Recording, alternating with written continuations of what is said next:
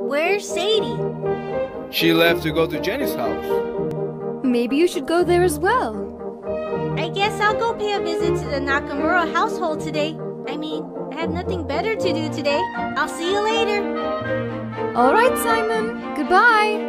Have fun.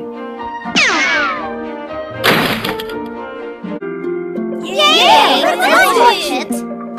Princess Annika is the best show ever! True that!